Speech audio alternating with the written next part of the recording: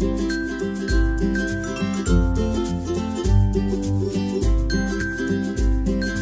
guys, it's Riley, and today I wanted to talk to you about something a little bit more serious because it's something that I've been through a couple times and that I want to be able to help you guys with, and that is going through a bad breakup and getting over an ex.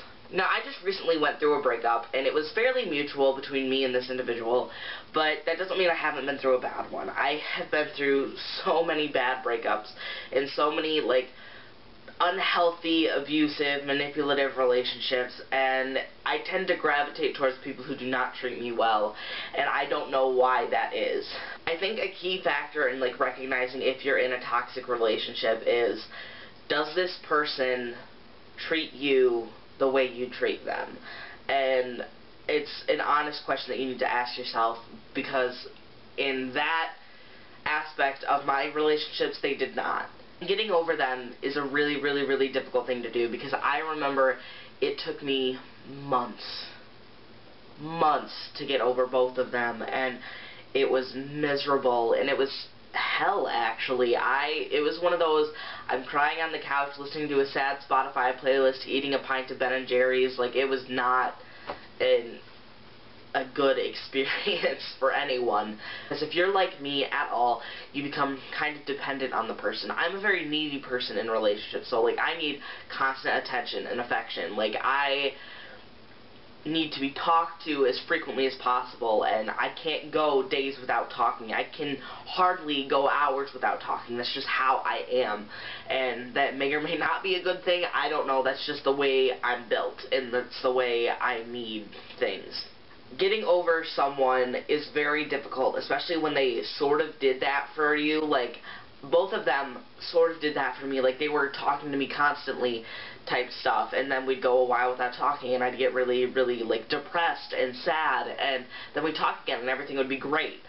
And I think getting over someone like that is realizing that you're getting over the fact that you're not going to have that attention until you find another significant other. That's a really, really hard thing to think about, because I need attention, I need people around me, and when my most recent ex broke up with me, I was left with no one, and it was really, really, really difficult, and it sucks. It honestly sucks. And I think the main thing that I have to tell you to get over them is time. Just give yourself time. Let yourself heal.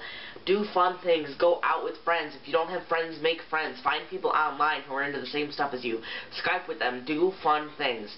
That's what I had to do, and that's how I met my best friend Sam. I met him on Tumblr, and he's great, and he's going to be in one of these videos soon, and I'm really excited about that. And I just think that time heals most wounds, especially when it comes to this. And if you need help to get over, list the things in your head. If you are sad about being away from them when they break up with you, or it's a mutual breakup and you're still really upset and distraught about it, list all the things that they were doing wrong.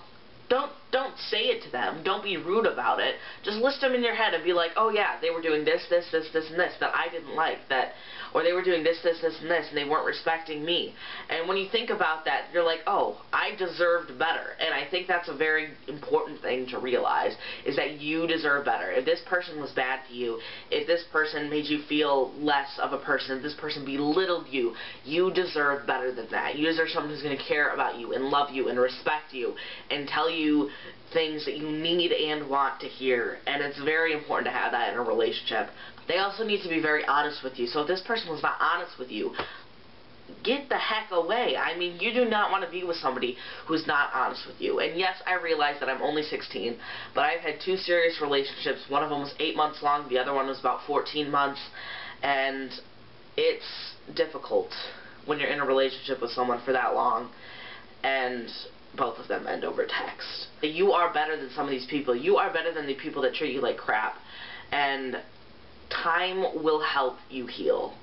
Don't sit and listen to all these sad romantic playlists on Spotify. Don't do that. Do not dwell. Do not go look at the old photos. If you don't want to delete them, that's fine. I still haven't deleted mine of me and my exes, but it's because it reminds me of a good time that I had, But I didn't look at them after the breakup. I was not about to do that because I know it's bad for me to dwell on the past and realize that they are not there for me anymore. It's just going to make you more upset. So if you have to, hand your phone to somebody else and say, change my wallpaper if the wallpaper is with you and your ex. Because that's what I had to do. And I said, I don't care what you change it to, just change it so I can go back and change it later. And try to make yourself think and know the truth, which is that you're better without them.